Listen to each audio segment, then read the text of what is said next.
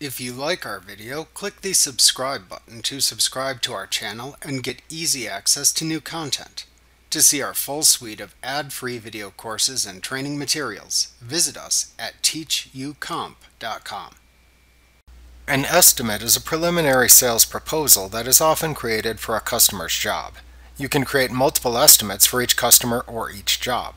If the customer accepts an estimate, you can create an invoice from the estimate, changing it as needed.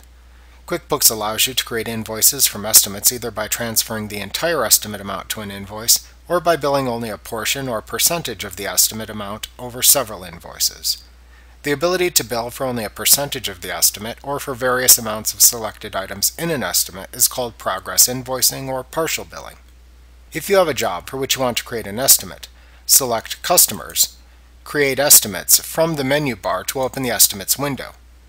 Creating an estimate is like creating an invoice, except the amounts entered into an estimate do not affect any posting accounts within the chart of accounts. Within the Estimates window, select the name of the job for which you are creating the estimate from the Customer Job drop-down.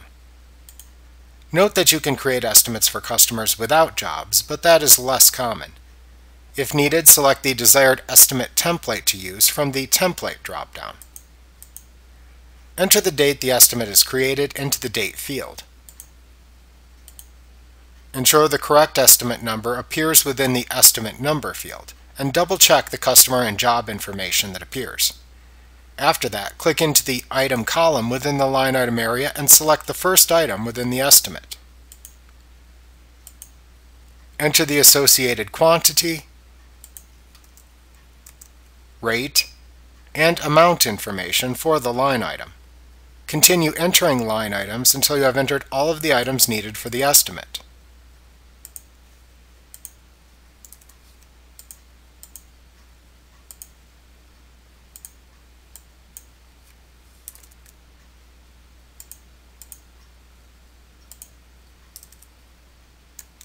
You can print the estimate to send to the customer if needed, and then click either the Save and Close or Save a New button to finish.